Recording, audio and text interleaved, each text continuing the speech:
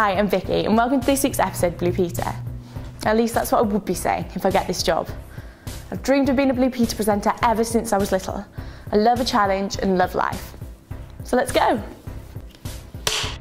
So here are a few facts about me. I am... Now face masks are perfect for girly sleepovers because it's a really good activity to do together. It's that's on and my skin already feels fantastic. Hi guys and welcome back to the Fashion Fix. Now Christmas is coming up, which can only mean one thing: party time.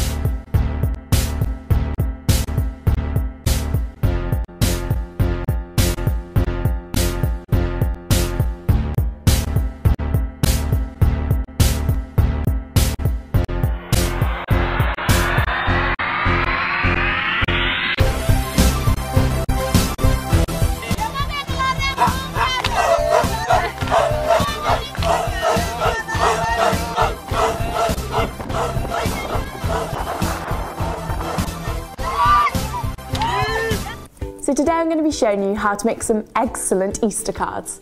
Now they're really fun and easy to make and your friends and family will love them.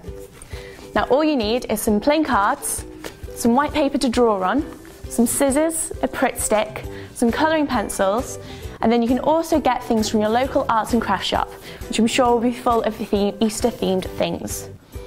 Now to start with, you need to draw an egg on your piece of paper, and then we're going to cut that out and put it onto our card. Now Easter's really early this year, and Easter actually changed dates every single year, and that's because it relies on the lunar calendar. Now this means it follows the first full moon following the 22nd of March. So it can go any time between the 22nd of March and the 25th of May. Now once you've cut out your egg, you can then colour it in however you want. Now I've already made some, so I'm just going to use them. And then you just get some Pritt stick and stick it onto your card. Now you can put things wherever you want to. It's your card, so you can make it whatever you want to put on it. So I'm going to put some bunny on it. Now your friends and family will love them and it'll help them get into the Easter spirit. And there you go, a cool original Easter card. So it's easy. What are you waiting for? It's time to get cracking.